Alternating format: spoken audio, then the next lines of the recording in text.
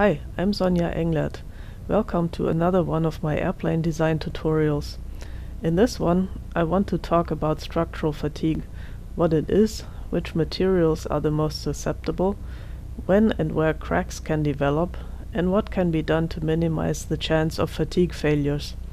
Because airplanes have to be designed for lightweight, the stress level in most components are much closer to the failure limit than in other vehicles.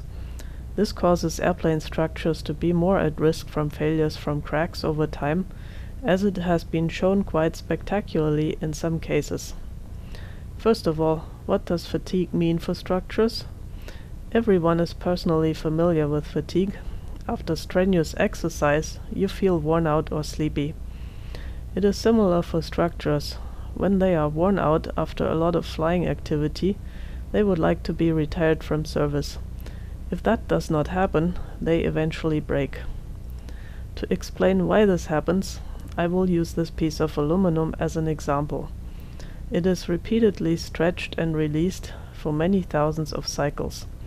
During each cycle, where some of the stress is in tension, a very small amount of damage is caused, sort of like tiny cracks. By the way, only tension causes problems. Loads that produce only compression stress do not cause fatigue damage. For a long time, these cracks are so small that they are not visible.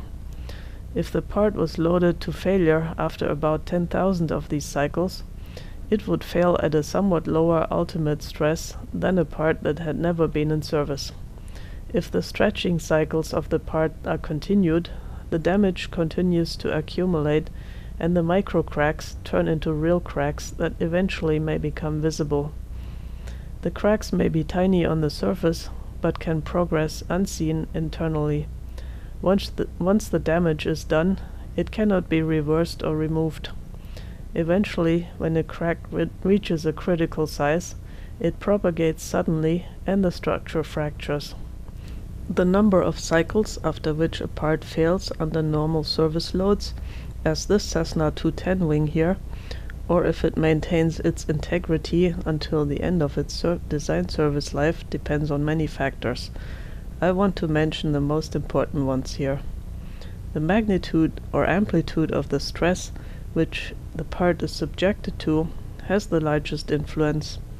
If the loads are high and the part is stretched close to its yield strength on every cycle, it will fail after very few cycles, as I am here demonstrating with this lid of a metal can. There is very little or no warning at all before fatigue failure, therefore the consequences are often catastrophic. If the stress level is low, a part can endure hundreds of thousands of cycles. Below a certain stress level, some materials can even have an unlimited fatigue life. The design of the part also has a major influence on its fatigue life. A bar with a constant cross-section has a uniform stress distribution and is the ideal case for a long fatigue life. If it had a hole or a notch, there would be stress concentrations. The fatigue damage at a stress concentration can be many times higher than in a part without this. If you take a metal rod and cut a notch into it with a saw, and then bend it back and forth, it will eventually break right where the notch is. So wherever possible, stress concentrations must be avoided. Surface roughness and scratches also cause stress concentrations. A smooth or polished surface is best. The material selection influences the fatigue life of a part as well. In general, aluminum is worse than steel, composite is better than metal. Wood comes out on top. After all, if trees fatigued, they would not get very old. If a part survives 10 million cycles, it can be considered safe for an infinite number of cycles. Materials that have high yield strength but are hard or brittle are worse than more ductile materials, even though they may have a lower yield strength. This is particularly important to remember when selecting aluminum alloys and tempers. These aluminum alloys are lined up in sequence from better to worse fatigue strength, from left to right. Soft, easy-to-bend material with low yield strength is on the left, while alloys from the 7000 series which have higher strength but are more brittle, are on the right side. The 2024 alloy is a popular material used on airplanes because it offers the best compromise between strength and fatigue life. Aluminum parts in general do not achieve an infinite fatigue life and will eventually fail even from small stress amplitudes. The fatigue life of a material is determined through tests. Samples are subjected to load cycles of different magnitudes. In fatigue life analysis, it is important to distinguish the stress range, which is the difference between minimum and maximum stress, the stress amplitude, and the maximum stress. It is the stress range, rather than the maximum stress, that drives fatigue damage. In flight, for the most part, turbulence provides the load cycles on an airplane, and the stress range varies considerably for all of its parts. The stress ratio R, which is the minimum stress divided by the maximum stress, determines where the SN curve will lie. Common stress ratios are between -1 and +1. The fatigue characteristics of a material are shown in a chart called SN curve. The x-axis shows the number of cycles at which a specimen will fail if it is tested with a stress range or amplitude shown on the y-axis. The x-axis is usually shown in a log scale. This chart shows a comparison between aluminum and steel. Steel may reach an endurance limit, while aluminum does not have this. Fatigue life curves for common structural aircraft materials can be found in Mill Handbook 5, Metallic Materials and Elements for Aerospace Vehicle Structures. It can be found online for free from various sources. The example chart shown here is for notched specimens for different stress ratios. Here, the y-axis shows maximum stress. Fatigue is not just the result of mechanical load cycles. Thermal load cycles can also cause fatigue damage in metals, for example in aircraft engines. Air-cooled engines go through large temperature changes in addition to vibration, during which the material expands and contracts and fatigue damage accumulates. The crankcase, cylinders and cylinder heads and exhaust pipes are at risk.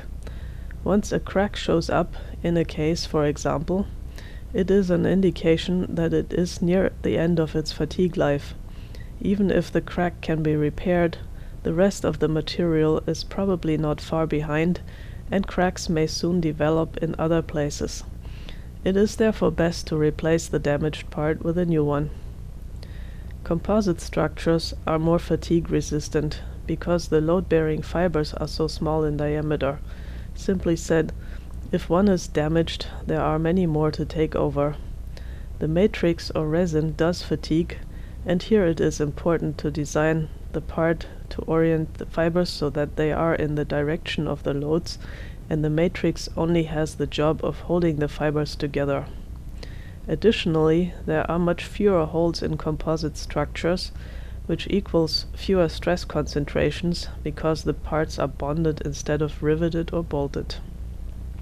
The fatigue life of an airplane is typically set equal to the life of the highest stressed part, the wing spar. The designer has to limit the maximum stress level in spar caps, with considerations for stress concentrations, to the desired number of cycles on the SN curve for the material used. There is always a trade-off. If you select a high cycle number or more ductile material, the design maximum stress level is lower and the part has to be made thicker and heavier, or vice versa. For metal, there is a fairly large difference between the load at failure of a new part and the load at failure of a fatigued part after many cycles. For wood and composite parts, this difference is much lower. A good design fatigue life for a small airplane is 10,000 hours. Obviously, the designer cannot predict how many cycles the airplane will endure during its normal operation, so he will have to make some assumptions. A metal airplane that spends a lot of time in cruise in smooth air may not develop any cracks for 15,000 hours. Another airplane of the same model that spends all its life flying through turbulence, or which is used for frequent aerobatics, may fail after a much lower number of flights. Because the airplane structure is much more complex than that of the samples which were used to determine the SN curves, there sometimes are surprises with high-time aircraft. This was the case for the all-aluminum Blanik glider, where a wing failed in flight from fatigue damage at the root. This resulted in limitations for the fleet: a maximum of 100 hours of aerobatics, a maximum of 25,000 winch launches, and a maximum of 2,500 flight hours with 2 occupants.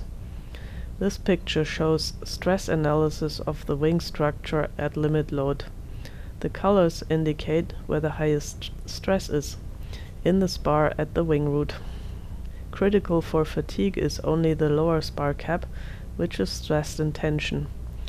A modification was developed to reinforce the critical areas, which lowered the stress in the existing structure to increase the fatigue life of the wing. With the mod, the owners now have the choice of no aerobatics and life extension to 5,000 hours useful life, or some aerobatics and 3,750 hours of useful life. The modification consists of an additional root rib bracket, the addition and replacement of several highly loaded rivets, and an additional reinforcement plate attached to the lower spar cap at the wing root. The fatigue life of a new airplane is estimated by analysis and simulated by testing components like complete wings or fuselages with a cyclic load spectrum to failure. If, for example, a wing fails on the test stand after 18,000 simulated hours at various load cycles, its service fatigue life is this number divided by a safety factor, typically 3, so it can safely fly for 6,000 hours. Even before the design fatigue life is reached, parts of an airplane can develop visible cracks. Common places for cracks to show up are aluminum spinners and baffling, because of the high vibration level in the engine compartment. Once a crack is found, the part should be repaired or replaced before it fails completely. If you find a crack in one part of an airplane, you have to assume that the airplane has already accumulated a certain amount of fatigue damage. It should be thoroughly inspected in critical areas, such as lower wing spar caps and connections, for visible cracks. Another example of fatigue damage was found on the upper wing connection of a biplane, where the bolts failed in flight. If possible, evaluate the risk of a catastrophic failure based on the airplane's operational history. Like many low-level flights in turbulence, aerobatics or primary flight training, and the service record of other airplanes of the same model. Other areas that are at risk are thin-walled aluminum ribs and control surfaces, especially in those areas that are subjected to additional loads from engine vibration, prop wash, or flexing. A part that is weakened by corrosion will develop cracks and fail much sooner than an uncorroded part. Here it helps to inspect the structure of a metal airplane frequently and use corrosion protection where possible. Once there is fatigue damage, it cannot be removed. Here is a summary of guidelines for good fatigue life of an airplane. Material selection, design for low maximum stress, avoid stress concentrations, corrosion protection for metal structures, minimize number of load cycles during the operation of the airplane. I hope this has given you some ideas on how to consider fatigue in the design phase and during the operation of the airplane. If you are interested in a long or unlimited fatigue life, fly wood or composite airplanes. Beware of buying a high-time metal airplane, especially if it has been used for aerobatics.